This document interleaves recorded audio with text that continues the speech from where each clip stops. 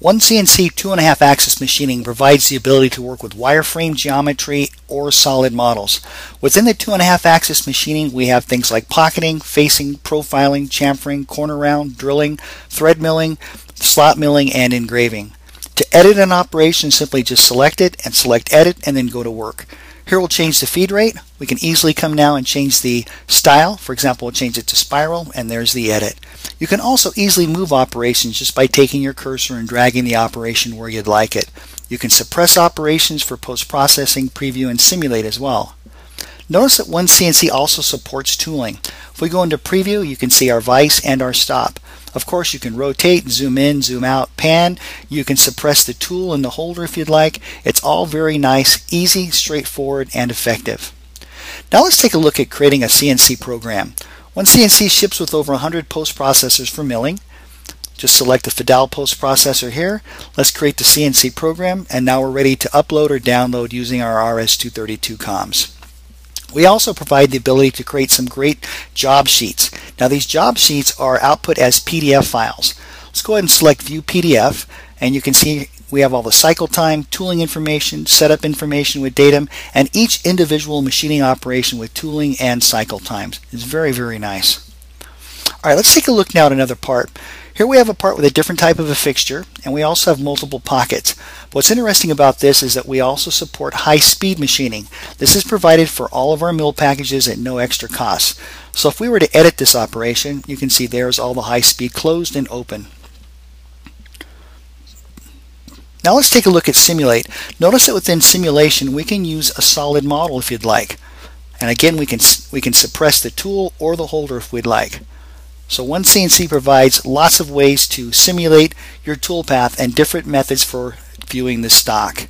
Now what about if you want to machine multiple parts? Here we have one part, we've already machined it. Now I want to make multiples of this part. So we're going to go to multiple parts. I'm going to select the standard repeats, but notice that we also do support subroutines. But again, I'm going to go with standard repeats with just one work offset, and I'm going to use the array option. All we have to do is specify how many parts we want to create. That looks good. We'll click OK to that. And now we're going to assign a work offset. Now you can select the work offset from a pull-down menu if you'd like, or you can type in whatever offset you want. I'll type in E100. That gets updated and we'll click OK. Now if we were to turn our tooling on and we'll go to preview, the great thing is that OneCNC is going to take each tool and machine each one of those parts. Let's take a look at this. Here's our first tool. We're going to face mill each part, and that's going to repeat until all the tools have been used. Very, very powerful and effective.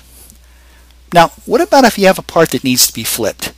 Alright, so we have one part that's going to be machined first in a vise on one side. We're going to flip it and machine this side on a tooling plate.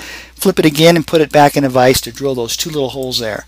So you can see we've already machined the one side in the vise. Now to flip this, all we have to do is select our 3-axis reposition command. Now we can easily select the side or construction plane that we'd like to work on. So I'm going to select side 2, and why don't we just profile this? So I'll grab our profiling command. I'm just going to climb cut this. That looks great, and I'll just use the defaults here. So there's our profile operation. Let's slot this while we're here. I'm going to grab that line in the direction, and again I'll just use the defaults, and there's our slotting. Now to machine that other side, all we do is come down and select the side we want to machine. Once we do that, that instructs OneCNC to flip the part. It's going to output the proper stops within the Cnc program, as well as a comment. We're going to drill this. That looks good. Now let's simulate this. Head up here, we'll select simulate. There we go. So here's our first operation. I've also done some rest machining. Now within OneCNC you can rest machine as many times as you'd like.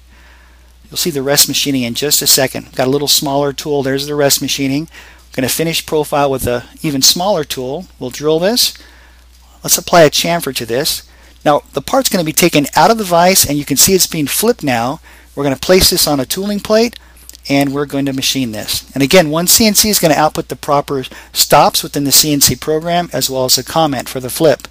There's our next rotation, and there's or flip, and there's the part. Very straightforward, effective, and powerful.